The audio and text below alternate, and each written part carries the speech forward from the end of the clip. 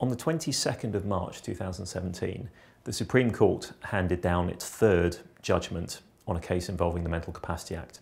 And like the previous two, the lead judgment has been given by Baroness Hale. This case is called N versus A CCG, and it involves a young man in his early 20s, but with the cognitive ability of a child less than 1 year old.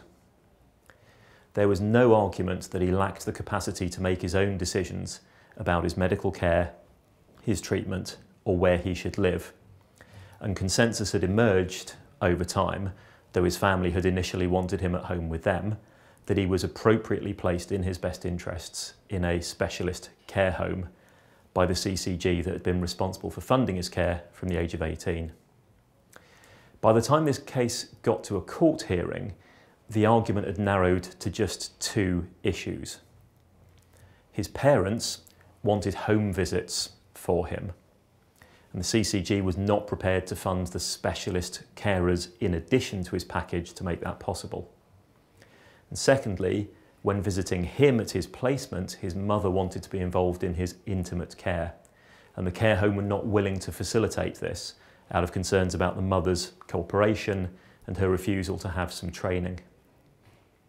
The case comes to court then on the issue of the Court of Protection's role in making best interests decisions for things which aren't available because somebody isn't willing to do it or somebody isn't willing to pay for it. Baroness Hale, giving the single judgment of the Supreme Court, upheld the first instance judge and the Court of Appeal in rejecting the parents' arguments. The Court of Protection does not exist to deal with hypothetical questions.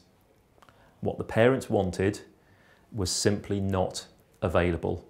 And so there's no point having an argument about whether or not it was in this young man's best interests. It simply wasn't being made available. The Court of Protection jurisdiction does not exist to be used to apply undue pressure on public bodies to make more available than would otherwise be the case. Judicial review is the proper process to scrutinise resource allocation decisions. Public bodies will be very reassured to hear what looks like a very common sense judgment that reflects the core of the Mental Capacity Act. The MCA is about enabling a person to make a decision for themselves where they can do. So it depends on what is actually available to that person. The Court of Protection, like any other best interests decision maker, is in no better a position than the person themselves would have been. Best interests decisions can only be made among actual available options.